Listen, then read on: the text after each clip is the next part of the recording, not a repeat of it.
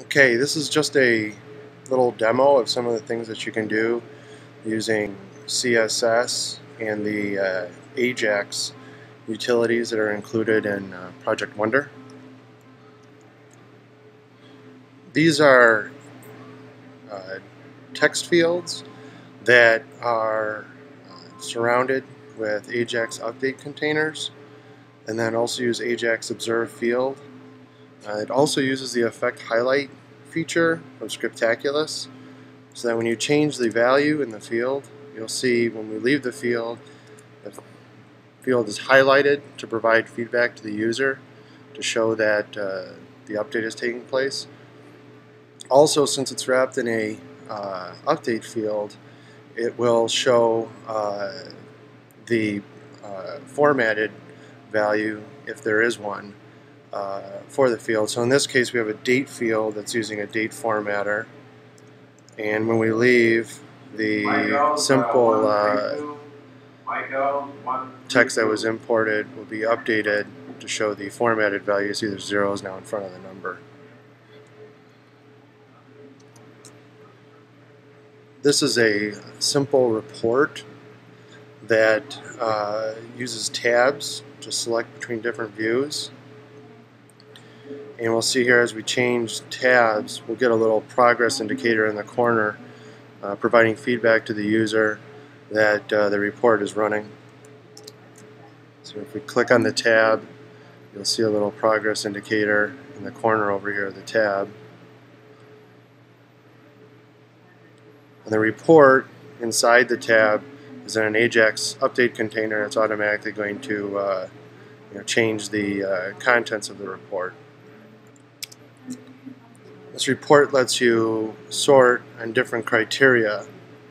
We'll see as we change criteria, the filter button will be disabled, and then there'll be a little waiting indicator while the report is running. So we'll put some filter criteria in here, and then when we hit enter, the filter button will be disabled, and then you'll see a little progress indicator too. So we'll hit enter. It's real quick. The report runs fast, but kind of shows some of the stuff you can do. And then the report is in an update container too, so that just that area is refreshed. This is a little project management package I wrote that uses Ajax sortable list to be able to allow you to reorder tasks. So you can click and drag and drop, and the task will be reordered. And I use a subclass of the Ajax sortable list that lets you use multiple lists. So in this case, you're able to drag from one list to the other, and you can see you also use CSS to allow you to automatically cross the task out when the task is dragged to the completed list, and you can drag it back, and then it's open. And this is a combination of Ajax and CSS. I have little context menus, so as you drag your mouse over special fields that use Java annotations to provide information regarding the nature of the field, you'll see there's a little context menu that appears with special commands that are particular to the entity that is actually behind the word in this case. So we're using CSS to automatically show little context menus here. This particular report, which is a feature that I've built in my code, allows you to have little document handles, look like little documents, and there's a clipboard. And this uses Ajax drag and drop and update container to let you drag these handles to the clipboard, and then when you let go, it registers in the droppable, and then the update container refreshes to show the contents of the drop document in the clipboard. This is a file system I constructed. It lets you do all kinds of things and uses a combination of CSS, JavaScript, and an awful lot of Ajax magic. So you can right click in an area and create a new folder, and then you can right click on the folder. It uses an Ajax in-place editor to change the name, so you can change the name right in line. You can change a description. That's an Ajax in-place editor too. Resize the update container, or the in-place editor rather. We can put stuff in there. Hit OK.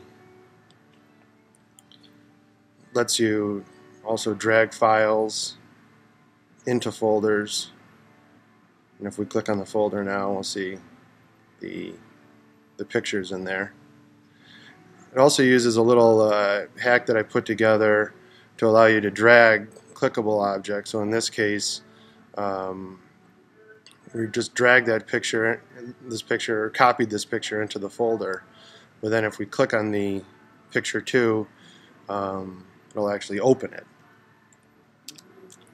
So here we can now click on it, and then it'll download the picture and open it.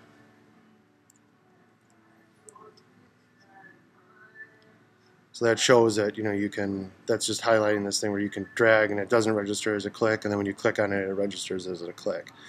It also uses the clipboard feature that I showed you before, so that you can drag files to the clipboard, let go, and then they'll appear down there. That's the same draggable. It's a different draggable, same droppable, and then there's code in there to change the context to display the proper string there. This is a component I made. It uses a bunch of different Ajax update links, Ajax update containers, and Ajax sortables. In this case, it's for general ledger account and group maintenance. Over here, we have all of the particular groups for the general ledger, and we can reorder them, and then the updated order is reflected over here. We can also expand and collapse groups. Those are all using Ajax update links and Ajax update containers. So that's pretty much it. Just kind of a short tour of some of the things that you can do with the ProjectWonder Ajax package and some CSS and JavaScript. You can have a real interactive, easy to use, user-friendly program with all the great stuff that comes along with web objects. That's it.